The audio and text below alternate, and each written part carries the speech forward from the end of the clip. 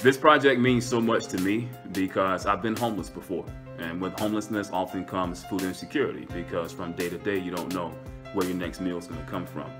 And the kindness of strangers played a major role in helping me come out of that situation.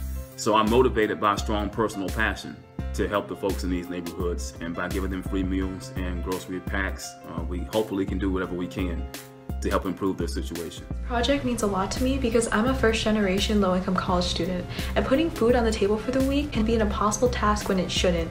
Combating food insecurity is so important to me because I realize that the far-extending implications that not having consistent or reliable food supply has on households. This project means a lot to me because I've always wanted to fully understand and comprehend the issue of food insecurity, as well as playing my role in fighting against it. Making an impact, no matter how small, is so incredibly important, and no one should have to worry about not being able to feed themselves for the day.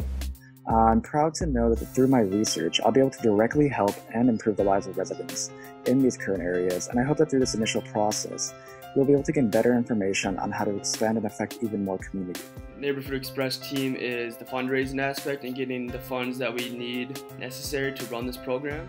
So my ultimate goal for Neighborfood Express is that we eliminate hunger in the lives of all the people we're trying to help, because in doing that, we can help them escape cycles of poverty and empower them in ways that we can't even imagine right now.